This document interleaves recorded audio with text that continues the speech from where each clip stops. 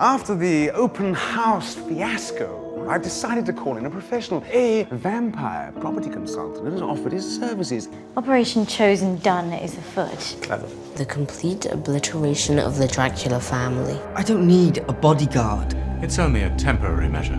You'll be quite safe with him around, won't you? We've got to get rid of that bodyguard. And how would you suggest we do that? We need to find those bounty hunters. You had me at genius. Welcome to Garside. I'm hoping you're as good as you say you are. When I'm finished, vampires will be fighting to buy this house. I can promise a total bloodbath. Don't.